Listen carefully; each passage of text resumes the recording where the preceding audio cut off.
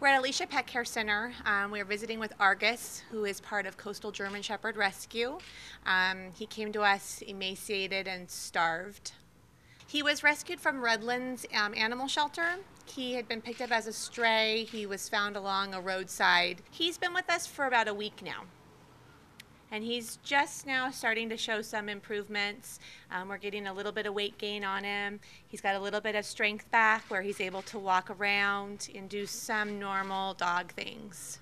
Feeding him small amounts of food very often.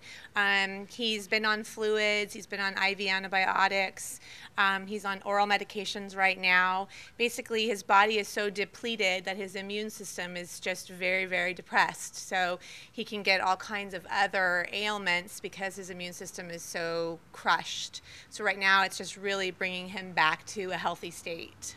He has a long road ahead of him to get back to being in a state of health, but we're hoping after a few weeks of hospitalization and probably a foster home, he will be available for adoption once he gets to being healthy. He came to us in such a condition that he could barely lift his head. So, neurologically, he just wasn't all there. So he's just now starting to really show his disposition and personality as he's starting to feel a little bit better.